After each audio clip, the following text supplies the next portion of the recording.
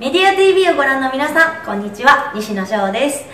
本日はですね、こちらイメージビデオボニータのイベントをこちらでさせていただきました。ウィーン、上手に映ったかな、どうかな。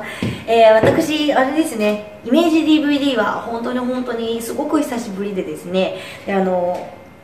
復帰して去年の7月に復帰しまして、その前ちょっと半年ほどお休みさせていただいてたんですけど、見てわかるようにこう髪を切って復帰したんですね。で、髪を切った状態で